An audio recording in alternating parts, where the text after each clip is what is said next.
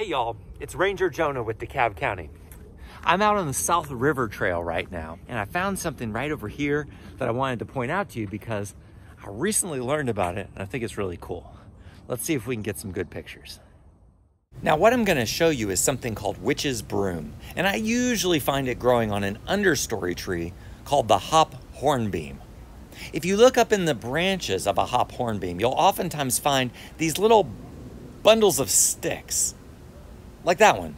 Some people think that they look like a witch's broom made out of sticks. I think they look more like a bird or squirrel nest. But it's actually part of the tree.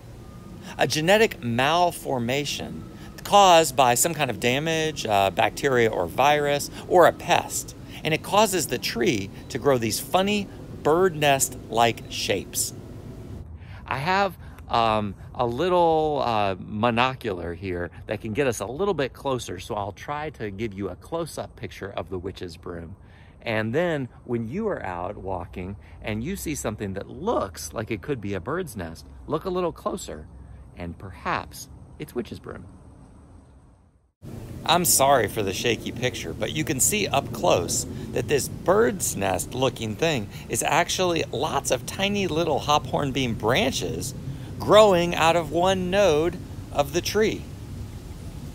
And in the summertime, if you were to look at this same structure on this particular hop hornbeam, you would see hornbeam leaves growing out of each one of these little branches, growing strangely, but still part of the tree.